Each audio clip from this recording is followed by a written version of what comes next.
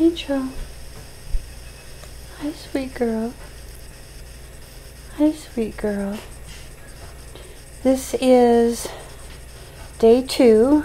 She's just had her second dose of transfer factor.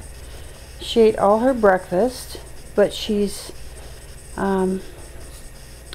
just very tired, I guess. Bruce sheared her yesterday with scissors. Her hair was just unbelievably long, and she had a terrible case of fleas. So we bathed her again and cut her hair short. You can see, you can hear some of the. There we go. This is the coughing and retching she does, which the vet said was a combination of her heart and the collapsing trachea.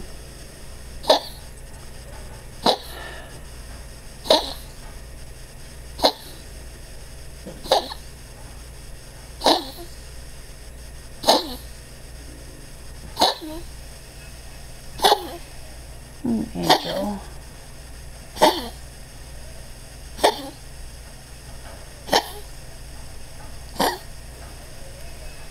Baby, come here. Come here. I'm trying to get her in the light a little bit because it's kind of dark. My sweetheart. The x-ray showed that her heart is enlarged and pressing on her trachea. So that's really scary stuff for us. She will be the second puppy we've lost to this almost identical problem. Pinto had the same issue. He died a few months ago.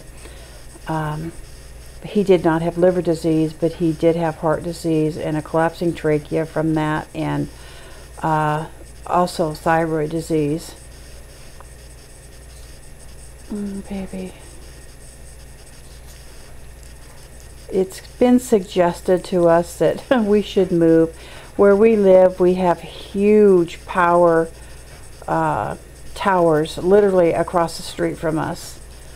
And this mobile home park we live in has been a hotbed of thyroid issues and cancer. I myself had thyroid cancer. They removed my thyroid almost 10 years ago. So there's probably some truth in that, but we're kind of stuck. I'm not sure how we would manage to move.